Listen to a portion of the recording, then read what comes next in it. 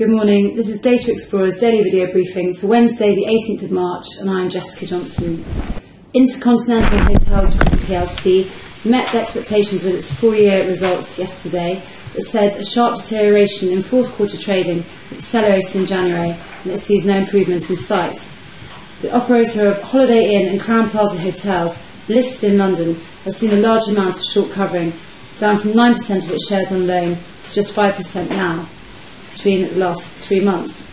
IHG's share price has fallen from 800p in September to 500p now. Previous to these figures, the percentage of shares on loan rose from 5% in late May to 10% during July and August, with investors coming to the trade as the share price began to drop from the 800p figure mentioned down to 600p within the space of a month. That was June the 4th to July the 2nd as the percentage of shares on loan started to increase. This graph that you can see here traces the percentage of IHG shares on loan during the last year. It is the opposite story for the S&P 500 listed Starwood Hotels and Resorts Worldwide, where the shares outstanding on loan have risen from 2 to 10% over the last year, and in particular up from 6% last November. This is combined with a fall in share price, down from $50 to $12 over the last 12 months.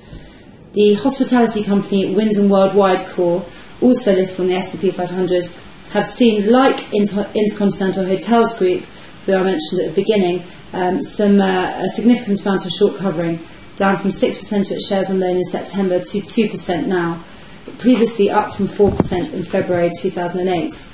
The company's share price has fallen from $25 to $5 since April last year.